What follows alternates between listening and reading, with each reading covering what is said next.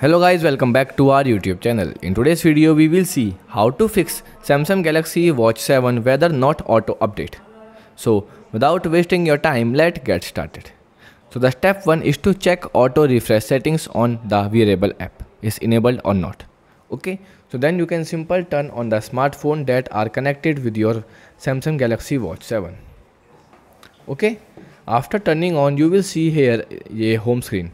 So here you can simply tap on watch settings. You will see on my screen. So in watch settings you can simply scroll down until you find here a apps and then open it. Yes. So in apps you can simply find a weather app. So weather start for W, it means at the last, and here it is.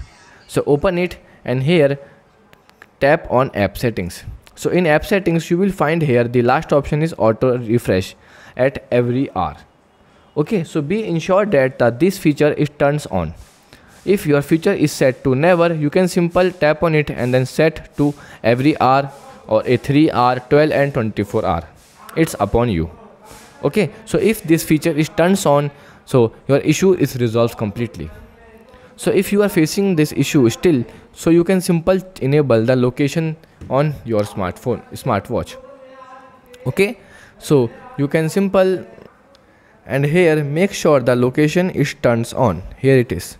If the location is turns off, you can simply enable it. Okay, step 3 is restart the device. So sometimes a simple restart can resolve many outdated software issues. So you can simply press and hold the power button until you see a Samsung logo on the screen. So once you see a Samsung logo, you can simply leave it as it is. It will take 2 to 3 minutes to restart. Okay. Step 4, update the weather app or uninstall it and reinstall again. Okay, so you can simply uninstall the weather app from your watch and then reinstall it. Here when you simply open app drawer, here you will find a weather app. When you long press it, it will open a weather settings.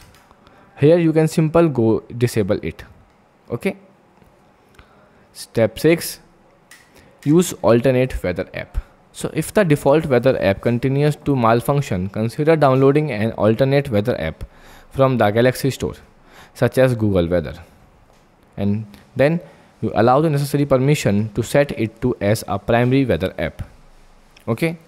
So if you tried all the above steps and you are still facing this issue, time to contact a customer support. It may be more, so they can simply provide you a further assistance or consider visiting a certified service center. So if you found this video helpful, don't forget to like, share and subscribe for more tech tips and tutorial. Goodbye.